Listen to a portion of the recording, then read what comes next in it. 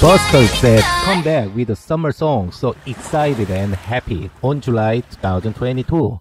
The group Busters shared their thoughts on their comeback on the afternoon of 11th of July 2022.